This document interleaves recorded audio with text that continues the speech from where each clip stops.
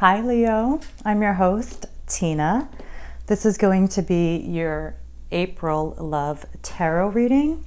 So I am trying things a little bit different this time. I do hope you guys enjoy it. Please do let me know in the comments down below. So yeah, this is going to be your love tarot reading, Leo. We are going to take a look at basically where you're coming from, where are you guys currently, and then the near future, what is coming towards you both.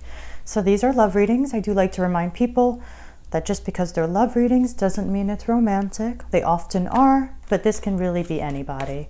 They are general readings, but if it does resonate, take the parts that do and trust that it's for you. All right, Leo, let's see what's happening for you in the recent past. Where are you guys coming from for Leo? Recent past for Leo. This love situation.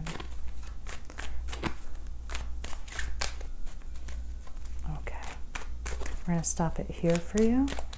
We got the Hermit at the bottom. We've come a long way in a way. Ace of Wands, that's nice. It's very nice, especially for like a romantic reading. The Ace of Wands, you know, always has those like sexual vibes. Six of Cups. Yeah, some of you I feel like have really come a long way. This is really nice energy in the recent past. You know, maybe we've learned some lessons. Now we have this desire to like build and work together here, like to bring something back to life from the past. There's a lot of commitment here. I really like this energy in the recent past. The Hermit is there, so I feel like you've come a long way to get to this place right now, to get to this Ace of Wands, this Three of Pentacles, the Six of Cups, and this King of Pentacles, right? You know, the Six of Cups is like, you know, almost missing each other, missing the good old days and the times that it was a lot of fun, and just like, you know, there's a lot of like sweet and compassionate and like sharing energy, generous energy with the Six of Cups. So there's like nostalgia attached to it, but there's a sweetness with it. It's like a, you know, simple pleasures in life that are appreciated with the Six of Cups. And so I kind of love that energy about it.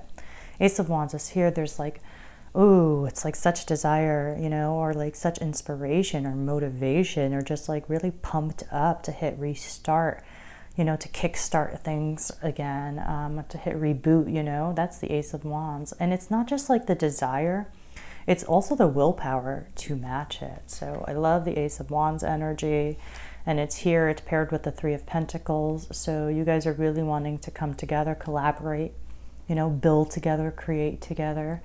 And then, yeah, we got the Six of Cups here. I feel like, you know, we have some nice memories together as well.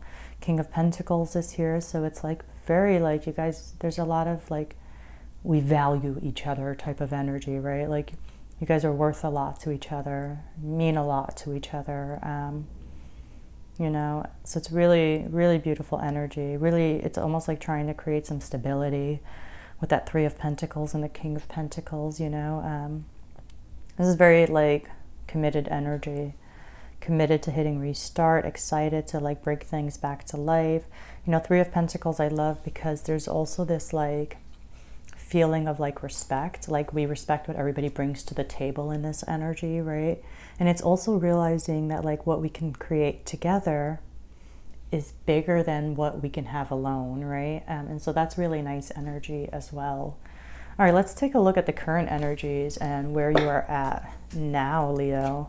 Let's see. For Leo, currently.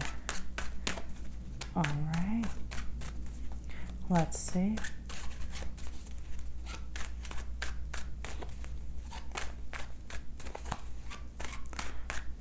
Okay, we're going to stop it here. We got Judgment at the bottom. Well, there's definitely a desire to come together and work together. But there's like fear of the unknown, right? Oh my God, fear of the unknown, trying to like It's like we're navigating fears right now. You know, the moon is here. So the moon is tricky energy. Who just had the moon? Aries just had the moon as well. And it kind of dominated their reading. But yeah, we have the moon here. So as much as there's excitement to like move in this new direction, because the Two of Wands is here as well. This speaks of like, hello, changing direction. Like, but like this stepping out of your comfort zone here, it's like scary with the moon, right? It's making us scared of the unknown. It makes us second guess things. It makes us like fears and worries come to the surface and you don't know what to trust, right? And so I feel like you're trying to find out what you can trust even in your own thoughts. And this is shared between you both. So I feel like both of you are currently trying to figure this out. And then there's this independent single energy currently, right? And it's about changing directions. So are we going from like being single to maybe not being single anymore to coming back together? Are you scared you're going to lose your independence by working together with somebody? These are kind of the energies that I feel like we're navigating right now. But it's like, do you feel like you give your power away? Because, you know, being self-sufficient and independent and able to rely on yourself and take care of yourself is very empowering, you know?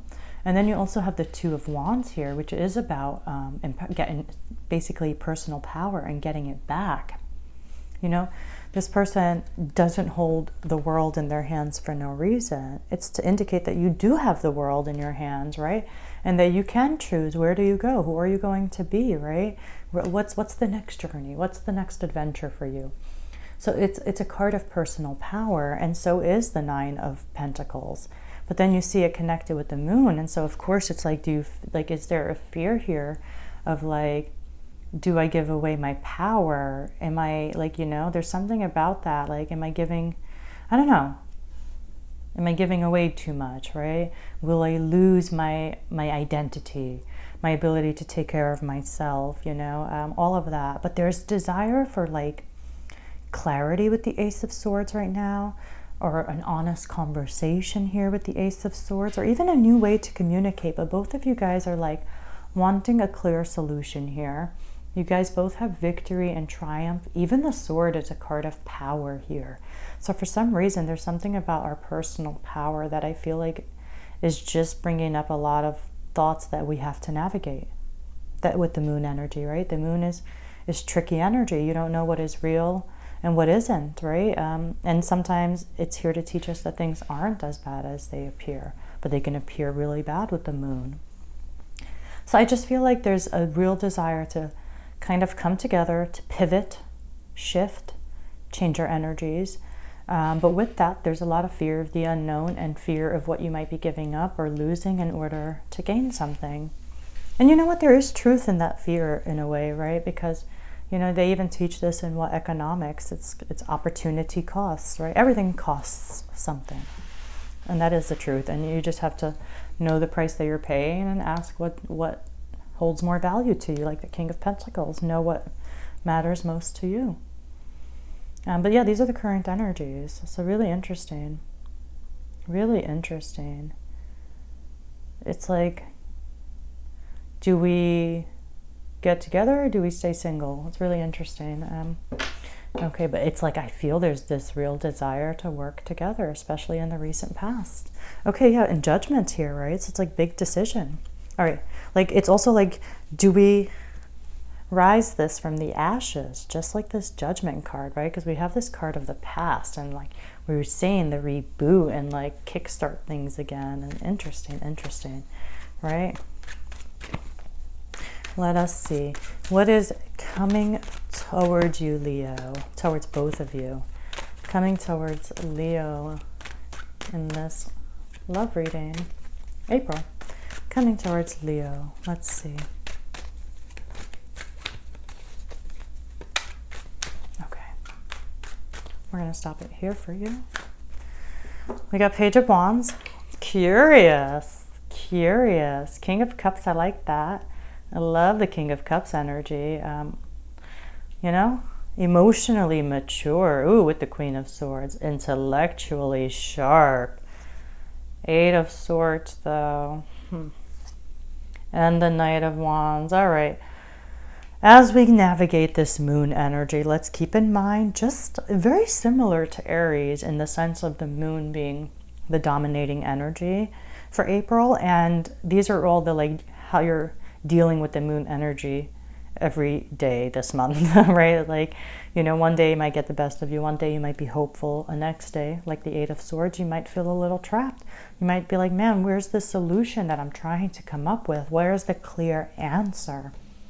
And you know what? It might not be that clear, right? You might really, because you see this combination here of emotions and intellect, right? The power of, you know, navigating with our emotions here with the King of Cups, and then also the power of the mind and navigating with our thoughts here with the Queen of Swords, right? So you have these two, right? Like heart and mind, right? But you know, sometimes our emotions aren't the answer. And to be fair, that doesn't mean that sometimes our thoughts are the answer. Sometimes we go about these two in the same manner that we always have, that it doesn't actually give us clarity, right? And so I feel like that's what starts introducing this Eight of Swords energy. It's really just overthinking, honestly, right? It's overanalyzing. It's analysis paralysis, right? And so when we overthink, and oh my God, so funny.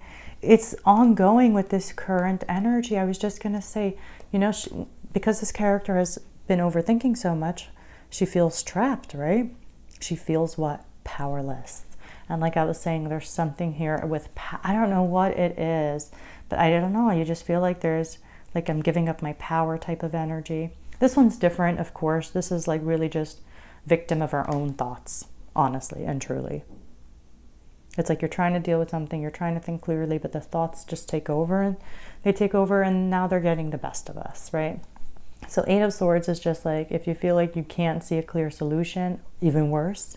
If you feel like there is no solution, there's no way there is one, that's the moment we have to kind of step back, detach ourselves, remove ourselves from our thoughts, do something. Meditate, music, forget about it if you have to, and let the answer kind of come to you, because it will.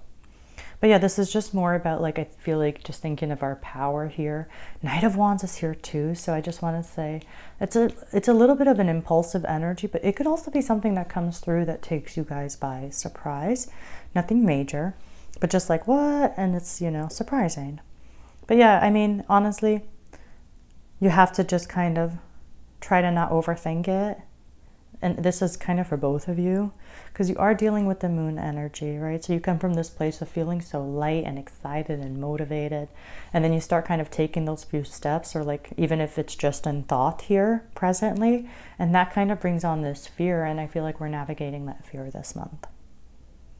And that's it. It's about reminding yourself when it gets too heavy that you just need to take a step back from it. And this is both of you, and that's because you are asking, can we breathe something back to life here, right? Page of Wands is here, and you guys are very curious. You're very curious, though. And then sometimes the curiosity, it goes beyond curiosity, and it becomes, for some reason, overwhelming, right? Because you're now getting ready to open your heart, and that can be scary.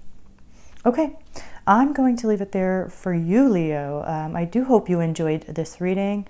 Again, please let me know what you think in the comments. If you did like it, if you feel like it helped, then hit subscribe as well. All right, Leo, I'll see you guys next week for my regular weekly tarot readings. Bye.